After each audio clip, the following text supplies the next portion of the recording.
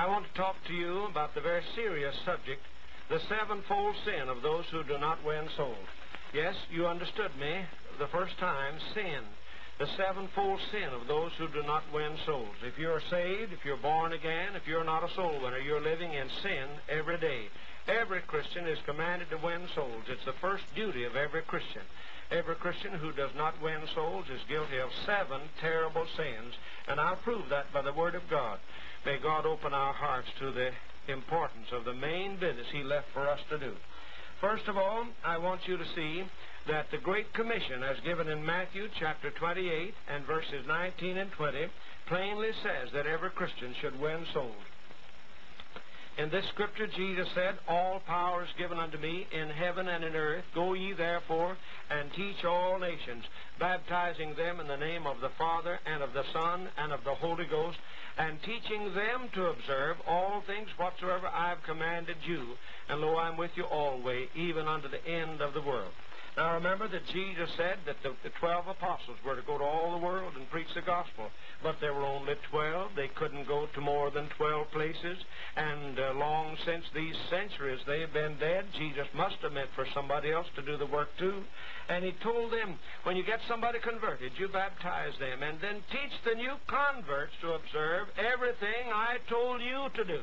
So everybody that was saved when Peter preached, everybody that was won by Andrew, by Philip, and by others of the apostles was commanded, take on yourself the Great Commission. You do what Jesus commanded these other apostles to do.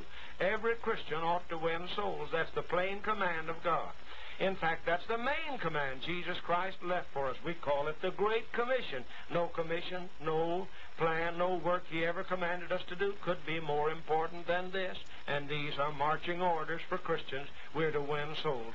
Jesus repeated that command when He met John on the Isle of Patmos later. And over in Revelation 22:17, Jesus said, when He met John on the island of Patmos, "The Spirit and the bride say, Come, and let him that heareth say, Come." Everybody who hears it is commanded to say, Come. Did somebody tell you? You're commanded to tell others. You can't get out of this plain obligation. It's the main thing the Lord Jesus left for His disciples to do. I remember so well when my mother lay dying. I was less than 6 years old, yet how well I remember the very words she said. I remember how she looked that day. I remember the gladness in her face, and she told us what we should do. We must meet her in heaven.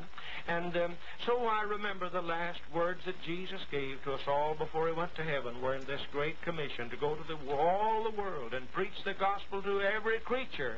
And if we do that, we'll be soul winners. If you don't take the gospel like Jesus said and get people converted and teach them to be baptized and then teach them to do everything Jesus commanded the apostles to do in the way of preaching the gospel and getting souls saved, if you don't do that, you're in rebellion, you're in disobedience. Let me say then, sin number 1 of a Christian who does not win souls is the sin of disobedience to the main command that Jesus ever gave. You're guilty, you're a wicked, backsliding, disobedient Christian if you're not a soul winner. Now then, sin number 2. If you do not win souls, it's because of the sin of lack of love. I'll prove that too. In John chapter 14, remember the Savior said in verse 15, "If ye love me, keep my commandments." And again in verse 23, "If a man love me, he will keep my words." If you love Jesus Christ, then keep His commandments. It's quite clear then that in proportion as we love Jesus Christ, we'll do what He tells us to do. As you love the Lord Jesus, who died for you, you'll obey Him. If you love me, keep my commandments. If a man love me, he will keep my words. Sometimes we say, well, I'd win souls, but I don't have a gift of soul winning. No. You say, I'd be a soul winner, but I don't have a gift of gab. Well, there's nothing there that a gift of the Holy Spirit can't cure. But that's not what's wrong with you. What's wrong is your heart has grown cold. You do not love the dear Lord Jesus as you ought. You're living in the sin of a cold heart, of lack of love, or you do what Jesus said. This is back of all the lack of our soul-winning effort. This is the reason for our disobedience, the main command. Sin number 2 is lack of love for Jesus Christ. He so had said so Himself. Number 3, sin number 3. If you're not a soul winner, it's because you do not follow Jesus. You know, we sing so many songs about following Jesus, trying to walk in the steps of the Savior. And we sing, where He leads me, I'll follow. And you never win a soul. Why sing a lie? You know that the Scripture says in Matthew 4:19, follow me, and I'll make you fishers of men. And Jesus said it in Mark 1:17, come ye after me, and I'll make you to become fishers of men. If you're not a soul winner, it's because you don't follow Jesus closely. You know, He commanded us to follow Him. He said, if any man will come after me, let him deny himself and take up his cross daily and follow me. You remember the Scripture says, let this mind be in you, which was also in Christ. And Jesus said in John chapter 20, that even as my Father sent me, even so send I you.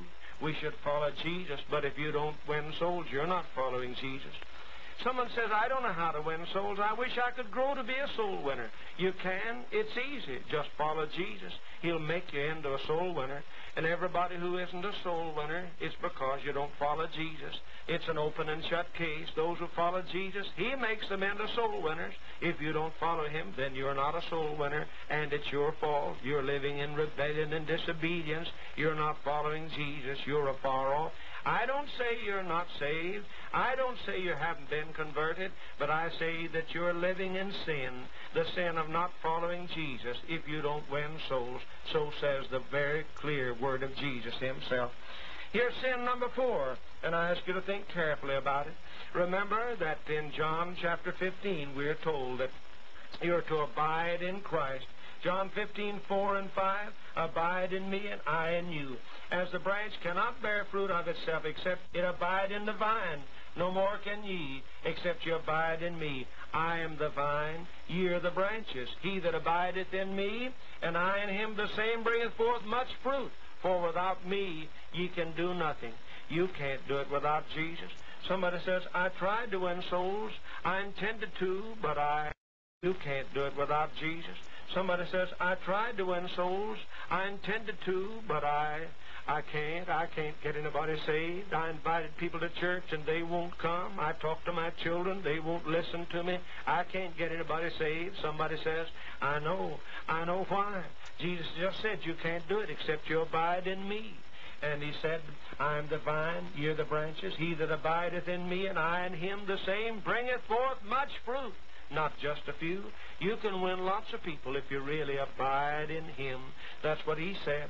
So let's face what Jesus said now.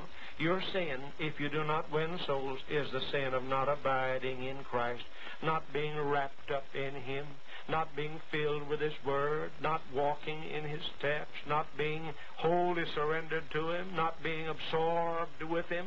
You're not abiding in Christ, or you'd be a soul winner. Jesus Christ said it. I didn't say it. And here's a plain command that you have disobeyed. You have missed the way.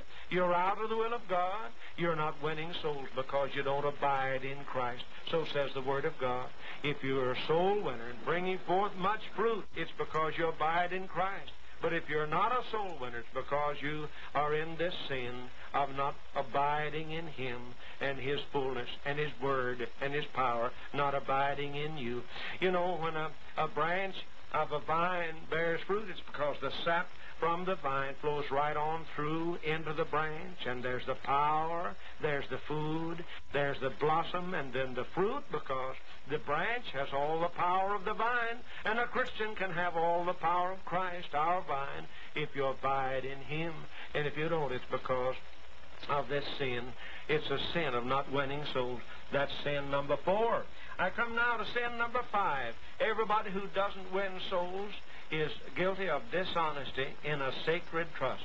That's very sharp word, isn't it? That's a serious charge, isn't it? That's a terrible sin, isn't it? But there it is. I'll prove it to you again. In Romans, the 1st chapter, Paul writes to the people at Rome, and he says in verse 14 and verse 15, I am debtor both to the Greeks and to the barbarians, both to the wise and to the unwise. So as much as in me is, I am ready to preach the gospel to you that are at Rome also. Paul said, you know why? I'm trying to come to Rome. I don't care if I get in jail. I don't care if I'm there with a chain on my hand in 2 years. I don't care if I get my head chopped off. I'm bound to come to Rome. What's the matter, Paul? Paul says, I have a debt to pay, and I'm an honest man. I've got to do it. I must pay my debt. What is your debt, Paul? You remember, don't you, one time Paul said, woe is me if I preach not the gospel. Paul said, if I preach it willingly, then I receive a reward. If I don't preach it willingly, I must preach it. A dispensation of the gospel is committed to me. I have a debt to pay. You know, it took the blood of Jesus Christ to keep me out of hell. I'm not my own man. You're not your own. It took as much of the blood of Christ to keep you out of hell as it did me, or as it did any preacher, as it did the Apostle Paul. And you have a debt to pay. If you don't pay it, you're crooked. If you don't pay your honest debt and carry the gospel to those to whom you owe it, you're guilty, you're disobedient, you're crooked, you're dishonest in a sacred trust. I'm thinking of a man who died and left his estate to be administered by his partner in business. It was understood that the widow should be cared for, and the children would have money laid by so they could go to college. But when the time came the children should go to college, the money was all wasted and gone.